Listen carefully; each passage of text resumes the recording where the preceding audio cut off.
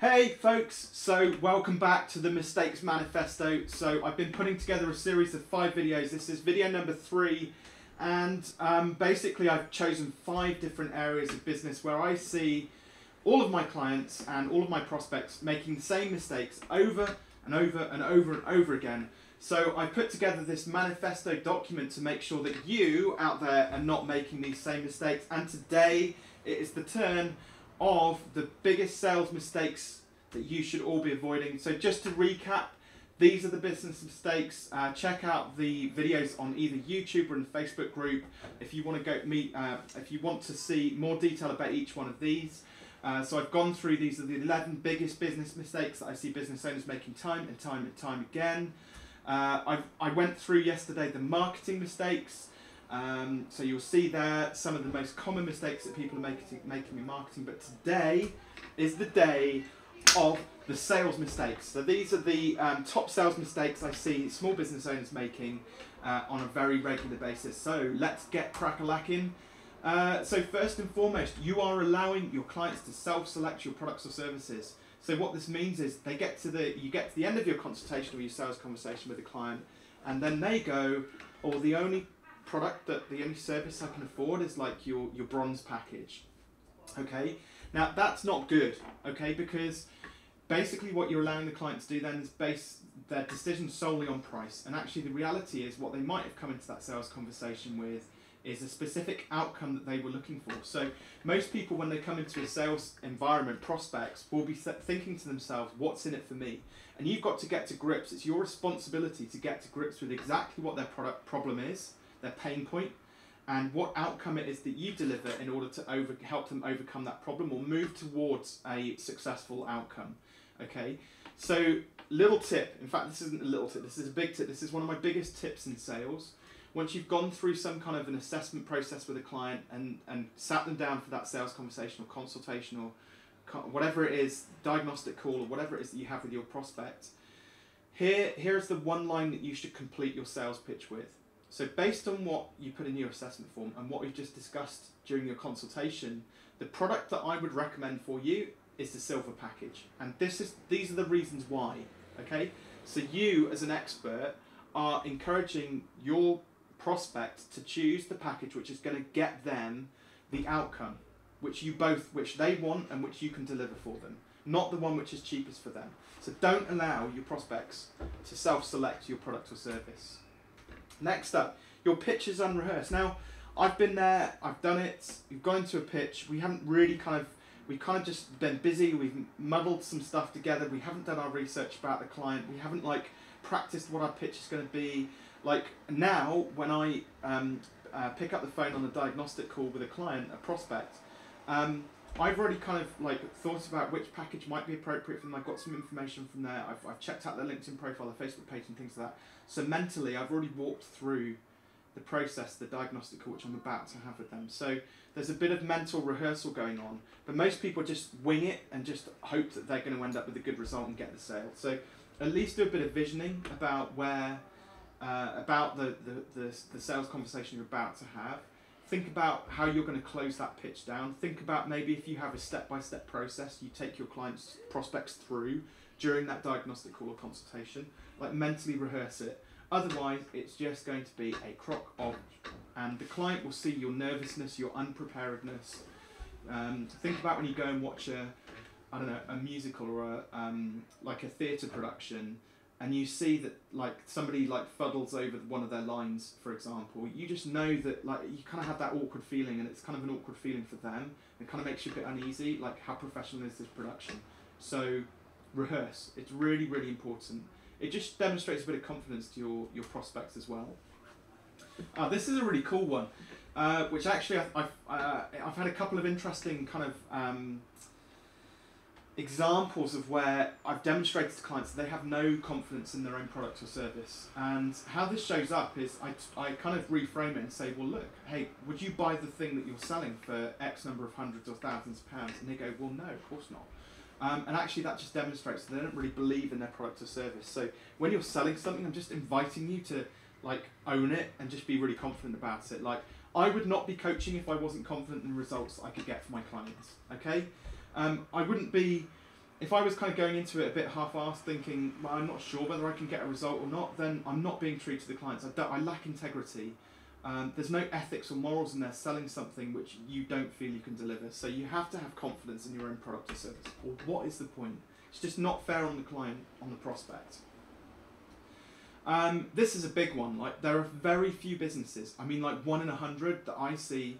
Like, most e-commerce businesses, they have to, by law now, and especially in the UK, offer a money-back guarantee or a return service or something like that, like distance selling especially. But with a service-based business that's offering time for money, most coaching, like coaches, consultants, creative agencies, anybody like law firms, whatever, they don't offer a money-back guarantee. And again, that just shows me that they lack confidence in their product or service. I offer a money-back guarantee, but provided you've done all of the things that we agreed you were going to do throughout the coaching, and also I agree the goal up front. How are we going to know whether this coaching program, this 6 months worth of coaching, is going to be successful for you? So we agree the goal up front. That kind of creates a contract, and then the client has to make sure that they do everything that I ask of them. And I try and encourage all of my clients, my coaching clients, to get to a point whereby they are confident enough in the product or service that they would be happy to offer a money-back guarantee without it being a gimmick and without them basically crapping themselves that they've got to give the money back. So again, like going into a sales pitch with no supporting material is a bit like an F1 driver starting a race without a pit crew. Like, sometimes we lack confidence in our sales pitch, and so but it's nice to have assets to fall back on, like, you know, if we've got a book or a brochure or a contract or something, so that when we start to get to that point whereby, like, the client asks us a difficult question, we say, well, it answers it here in my brochure, or have you read this chapter in my book? So having those supporting assets and not just relying on this, you know, and your unrehearsed sales pitch, which hopefully now is rehearsed, is a really great sort of backup plan, a plan B. I'm not a big fan of plan Bs, but in this instance, like, sales is one of the most important things in business. So have a plan B, like have a supporting asset. So if the client asks, well, how much is it?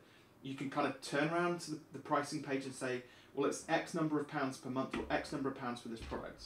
Like, they can't haggle over it, they can't quibble over it, and those are the things that start to, those things where the clients ask tricky questions are actually like the points where we start to wobble a little bit and our confidence drops. So have those supporting assets, it just adds a bit of confidence. Again, like, allowing clients and prospects to haggle with you over things like pricing just demonstrates that you don't have confidence in your product. So you've got to basically don't allow the client to haggle. Don't undervalue yourself. Like, don't feel that you have to take on every piece of work. Like, no is a really powerful thing. So if a client starts haggling with you, they are undervaluing you. And if you say yes, you're undervaluing yourself. So it's really important that when you've, like, this is part of that rehearsal process I talk about. So if you have a coaching program that costs £10,000, for example, fix that in your mind. My coaching program is £10,000. I'm not going to allow the person to haggle over it. If they're not prepared to pay the money that I feel I'm worth, then I'm not doing this thing. I'm going to say no.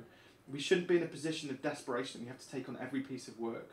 Just because somebody shows, hey, I'm really excited, I really want to work with you, but can you do it for half the price? No, do not do that. There are times, very occasionally, when I have love clients, but generally that would be like a piece of voluntary work, or maybe I've worked with a client for 6 months and they want to carry on working with me but don't quite have the money, or maybe maybe I didn't get the results which I promised them. So I'll always say to them, right, you've got 3 options. Like, one is we just call it quits. You didn't do the things that you said you were going to do. 2 is that you did the things that you said you were going to do, but we didn't get the results.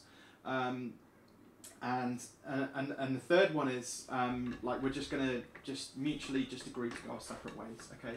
But the second one is like, well, hey, look, I'll give you my thing for free for a period of time. So there are times when you can have love clients who you do work for, you know, either on a free or discounted basis, but they are so rare, so rare. For me, the exchange, the contract happens when you pitch at the price which you're valuing yourself at and your client value, your prospect values you at, and that starts to form the agreement. And in the agreement, that's when we're going to agree to get stuff done together, basically.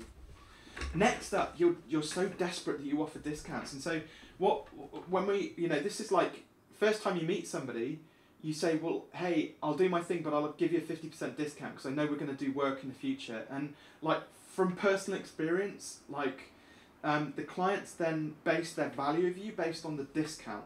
Not so even if they do carry on working with you, maybe now at the full price, they're like, well, I'm now paying double what I paid to start off with. And like that initial interaction has just set like it's set their expectations at the wrong level. It's just totally out of balance. So if you're going to start, like I always say, like discount on volume. So maybe if you've got your core product, well, it's like, well, if you buy 3 of my core products, or if you buy my core product plus the 2 follow-on products, I'll offer a slight discount. So that can help, but the discount is built into the price of the core product. We used to do it with a one-day branding workshop in my old agency days, where we had 2 follow-on products, which was a brochure pack day and a printed like stationery pack day. So you know, I said find that this is the fixed cost for the one day. But if you buy the other 2 days, then we'll discount it. But the discount was built into day 1 in the first place, so we weren't really discounting. We just knew that pretty much everybody signed up for day like 2 or 3 days rather than just the one. Like it's just about managing the client's expectations. What else have we got?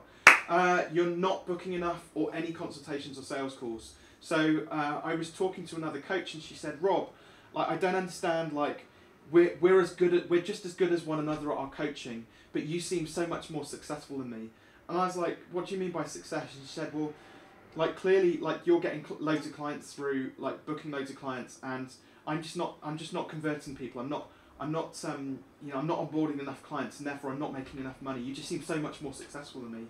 I had one simple question. I said, how many consultations did you book in the last 6 months? Now I know that I've done well over 70 consultation diagnostic calls with prospects over the last 6 months. She said she'd done 10 consultations, and I said, well, there's your problem. If you've only done 10 consultations, the maximum number of clients you're going to book is 10. But the reality is, I know that out of every 10 consultations that I sit, I get maybe 3 or 4 converting. So even if you'd sat 10, you've probably only got 3 or 4 clients. And the reality was, she'd only booked, I think, one and a half clients. It wasn't even quite 2. She'd like given somebody a cut down version of like her core product. So like if there's not enough activity there, if we're not booking enough consultations and sales calls, we're not going to sell stuff. We're not giving ourselves the best opportunity to sell. So I always say, like sales is the wrong like lead indicator. Sales is the wrong key performance indicator. If you're basing your success on your top line, i.e. what's your turnover, how many things are you selling, like that is the wrong key performance indicator. The best key performance indicator you can have is a lead indicator. How many leads am I creating through marketing activities, and how many consultation or sales calls am I actually booking? Because if you get 70 leads, you will book 10 sales calls and you will get 2 clients. That is as simple as that. Those numbers I haven't made up, I wear them. That is my mantra, 70, 10, 2. Like 70 calls, 10 appointments, 2 sales. That is it, plain and simple. That's Google said those numbers with their gazillion bits of data in their white paper, 0 moments of truth. That is what they say, 70, 10, 2 all the way. And most service-based businesses, especially coaches, consultants, are in that sort of ballpark, like 70, 10, 2. Mine is like 81, 12, 4. Okay, that's my magic formula for my business. So I know that I need to be booking at least 2 diagnostic calls a week, generating at least like 10 calls, 10 leads per week, 8 to 10 leads per week, in order to fill those 2 diagnostic calls. So I'm like active all the time, doing videos, content, whatever. But I'm funneling people into my call booking and my assessment process. Finally, we've gone to all this hassle, all of this hard work of getting prospects into our funnel. They've put their hand up and said, hey, I'm interested in your marketing thing. Like, can we have a call? And you say, yes, go and fill out my assessment form, or give me your details here. Now go and book your sales call, the diagnostic call, consultation. We've sat the diagnostic call or consultation, whatever, and then we kind of pitch them something at the end of it, and then we do nothing afterwards. And I see people who are like just active. They're like bang, bang, bang, bang, bang, chucking out sales calls, and they're like, their conversion rate is just shockingly bad. It's not even like 1 in 5. It's like 1 in 6, 1 in 7, 1 in 10, even like 1 in 20, and they can't work out why they're not converting. And basically now, the moment you've done your sales call with somebody, and they walk out of that door, like they could step off the pavement and a car comes around a corner and like it's a bit of a shock to the system and they just forget all about you. Or maybe like within a day of your consultation, you have a consultation with somebody who has a follow-up and nurture sequence in place. So if you're not actually following up and doing proposals and doing a follow-up call and a couple of like emails to people, just say, hey, checking with you, how's it going? Like, you're failing at sales. Like sales doesn't just stop once you've made that pitch. It's like the whole follow-up and nurture sequence. So having that closing process to follow, so prospects don't ghost you, is like absolutely vital, because the likelihood is they're just going to get distracted or sold to by somebody else or get busy with another part of their business, especially if you're in like that micro business, solopreneur type space, and you work with other solopreneurs. They are just like frenetically like busy delivering their stuff, doing their books, doing the sales, doing their own marketing, blah, blah, blah. And they're just going to get distracted from buying your thing. And actually the moment somebody walks out the room, like maybe they're a warm prospect, as you pitch, they're like 100%. They walk out the room, they're like cooling off, 95%. Maybe they get back to their desk and like something else crops up, they're like 80%. The next day they're like 60, 50%. You know, so all the while we're not nurturing and following up, the client is just going colder and colder and colder. So we need like a really solid like follow-up process and give them like a reason, a compelling reason to buy into our process.